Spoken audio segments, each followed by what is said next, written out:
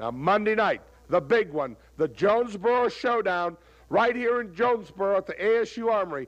Cactus Jack, one of the few men to beat Big Van Vader, is coming to town to take on the Colorado Kid, coming to town to try to take that North American title back to Atlanta, Georgia with him. Freddie Fargo, now his man. Explain to these people just who it is that's responsible for bringing in the legend himself, Cactus Jack. You're looking at the man responsible right here. And why am I doing it? I know the question going through your mind right now. What do flamboyant Freddie Fargo and Cactus Jack have in common? And truth be told, very little. Obviously, when I need a new set of suits, I get on my own SST, fly to Italy, get the Brioni brothers out to tailor-make my suits. Cactus Jack, on the other hand, hasn't changed his shirt in 7 years. So what? Freddie Fargo eats in the finest restaurants in New York City, dines on London broil, very rare, steamed Maine lobster, Dom Perignon. Cactus Jack, burgers, fries, Diet Cokes, good enough for him. Freddie Fargo drives around in a Bentley. Cactus Jack drives around in a Jeep. So now, it's getting wider as to what we have in common. Well, forget what you have in common. I'm going to tell you what we have. Why are you going to be in his corner Monday night? I'm going to tell you right now, what we have in common is right here in our hearts, a deep love and respect for the sport of wrestling. And neither one of us likes the way it's being diluted at the moment. Colorado Kid, hot news right now. Well, Cactus Jack, in his own and enviable way, is about to tell you why he is coming to Arkansas to meet you Monday night, Jonesboro ASU Armory. Go to the interview. Okay, let's go hear what Cactus Jack has to say. I've spent a lot of nights like this. A lot of trips to the emergency room. Nights I can barely even remember. God, I love those times. And so it is with just a little bit of skepticism that I sit here with scars over every part of my anatomy, with a brain that only works part of the time.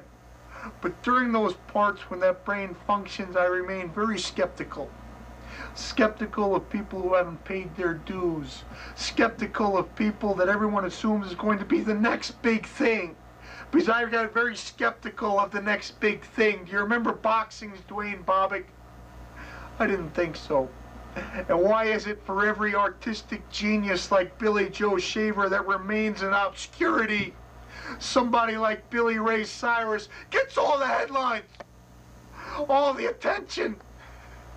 See, I don't mean to sound bitter because I've had my shares of successes and I haven't really toiled in obscurity because I've been pretty well recognized. But everybody likes to throw a label on somebody. This guy's the next big thing. In wrestling, we're good guys and we're bad guys. Well, not Cactus Jack. You see, I'm not a good guy or a bad guy. No, I prefer to think of myself as something like a policeman. No, even better, something like a garbage man in professional wrestling. Because there's garbage all around us. And somebody's got to clean it up. You see, I have a moral obligation not just to myself, but to wrestling's future and our children's future, that makes sure that the one thing in this world that's still pure professional wrestling remains that way, and it's a difficult job. But I'm willing to go all the way to Arkansas, which isn't one of my favorite parts of the country, and do just that, because we've got the next big thing there. The Colorado Kid. And when I heard, hey, the Colorado Kid's the next big thing, I thought, bang, bang! Someone's going to shoot him down. But I heard that he took on Bull Payne and did very well, and I thought, well, maybe this deserves a second look. And so, Colorado Kid, I'm coming not as your enemy, not as your friend. No, I'm coming to Arkansas as a garbage man. Because as anyone will testify, you leave a piece of garbage in the garbage can for one day and it gets thrown out, we don't really have a problem. You leave it for a week and it gets awful rancid down there. By golly, you leave it for 2 weeks, we got maggots crawling all around and we've got a big problem. So Colorado Kid, you tell me, do we have a problem or do we not? Does the garbage man have to come in and wipe the maggots off you and ship you away? See, there's two kinds of wrestlers in the world that face Cactus Jack. Those who pass the test and those who fail.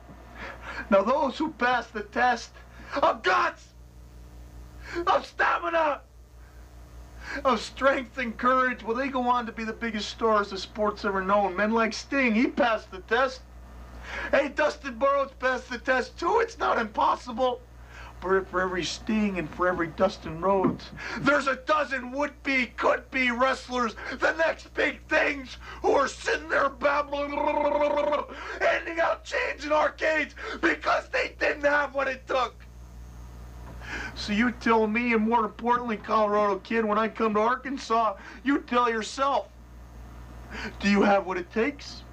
If you do, I'll be more than glad to stick out my hand and say, welcome to the world of professional wrestling and congratulations. You paid all your dues at one time. But if you don't, so help me, I'll scoop you away and throw you out and keep the sport pure for the rest of America. Bang, bang! Cactus Jack came to town last week. As you can see, fans, he still is the North American heavyweight champion. You beat Cactus Jack 1, 2, 3 right here in the middle, and I hear he wants revenge on March 13th. We'll talk more about that, but I know you have to be savoring this big victory. Yes, this is the biggest victory of my career so far, and well, I'm looking forward to wrestling him anytime he wants to come down here and try another hand at the belt.